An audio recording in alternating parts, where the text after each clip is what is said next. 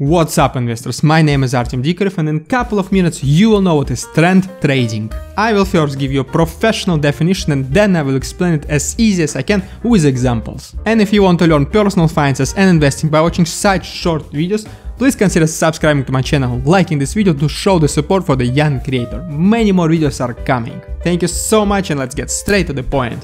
Alright, so trend trading is a trading strategy that attempts to capture profits based on the current trend of a stock or overall stock market. And such trends can be upward or downward, which are most commonly known as bullish and bearish trends respectively. Watch my previous videos to learn what bullish and bearish trends mean.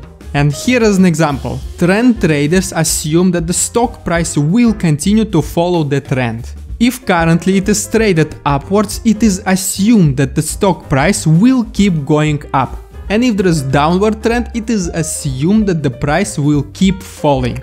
As an investor, this is a very questionable strategy for me. But it is not my place to judge different strategies. I am only here to tell you what it means. Trend traders use moving averages as their decision-making factors, whether to open a position or not, as well as variety of orders such as take profit and stop loss, which allows trend traders to limit their losses and take profits as soon as they occur, without needing them to constantly monitor their positions. And if you still have any questions after watching this video, feel free to leave a comment and I'll personally reply to you. Check my other videos to see if there is anything else you want to learn about personal finances and investing. Thank you all so much for spending this couple of minutes with me. I really hope there was something new that you learned today and was straight to the point.